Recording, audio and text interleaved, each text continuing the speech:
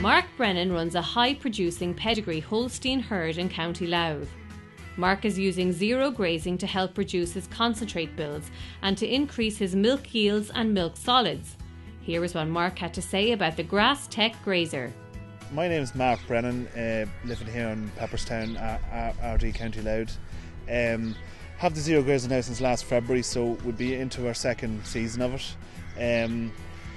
It's working very well. We'd be very committed to the zero grazer. We've tried a lot of different things last year, as in keeping the cows in, letting the cows out, only buffer feeding them, and it didn't really click properly until we sort of kept them in either day or night. So the way we done it was we kept them in during the day and we just let them out at night to a sacrifice paddock, and then it really started to kick then the benefits of it. This year I have them in all the time at the moment, and we just haven't decided if we're going to keep them in. But the way it's looking, I'd like to keep them in for the foreseeable future. We've loads of grass there. We're following the grass as it comes available. But it's all positive. Yeah, the cows are milking a lot better. Milk yield, I would class myself as a high yielding herd.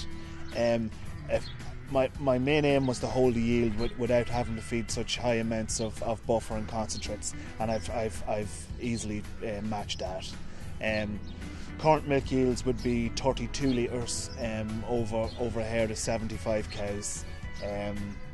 But butterfat would be around about 3.8, 3.9, and protein would be around about the 3.45. Butterfats were up to 4% there, but to just have pulled back a slight bit with the fresh grass. But I'd be hopeful that we are feeding hay as well in the diet, so I'd be hopeful that we can pull that butterfat back up. Our cows would be around about the 10,000 litre cow. I would have put in some new varieties of hybrid grass, and I've grazed them maybe 3 or 4 weeks ago and I'm back in again. The plan is to graze them every maybe 18 days. There's an awful difference between old types of grass and new types of grass, and that's the first thing that showed up with the zero grazer. The old lays weren't performing no matter what cover was on them.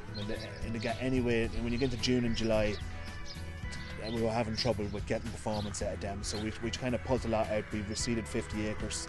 The cover would be round about 16 to 1700. The ideal cover for the zero grazer. You can let it go that little bit stronger, I feel, and also to have a small little bit of fibre in it is no harm. The waste levels would be small. Again, it's down to your fresh sugary grass. If there's any weeds or stuff in the field that they don't like it, like my cows would be very picky because they are getting offered buffer as well. They are getting offered buffer.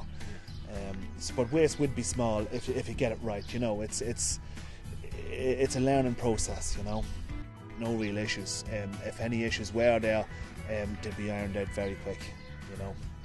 So very, very happy with the service and reliability, etc.